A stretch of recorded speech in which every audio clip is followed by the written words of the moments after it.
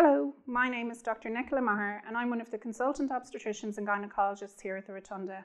I have a special interest in medicine use in pregnancy and maternal medical conditions. You may have heard that the guidance around COVID vaccine use in pregnancy has recently changed.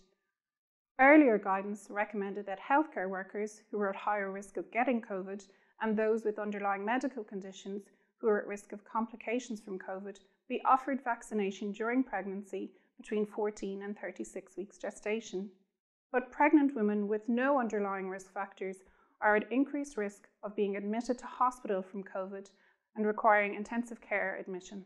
They are also at increased risk of preterm delivery, and there have been case reports of stillbirth associated with COVID-19 in pregnancy.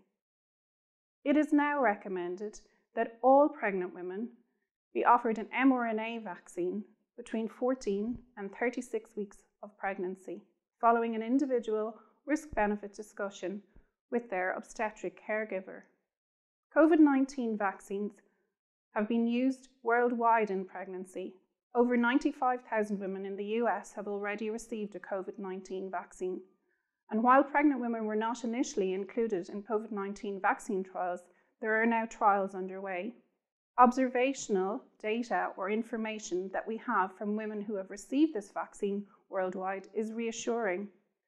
There is no evidence to date of any adverse pregnancy outcomes in women who have received the vaccine. There is evidence that antibodies produced by mums are passed to the placenta and so protect you and your baby from COVID-19. There is no evidence that COVID-19 vaccines affect fertility. It is recommended that you leave a 2-week gap between a COVID-19 vaccine and any other vaccines you receive in pregnancy. If you have any other questions about COVID-19 vaccines in pregnancy, there is a useful Q&A information page on our website, as well as an infographic which may help you make your decision. Please also talk to one of the midwives or doctors here at the Rotunda with any questions you may have.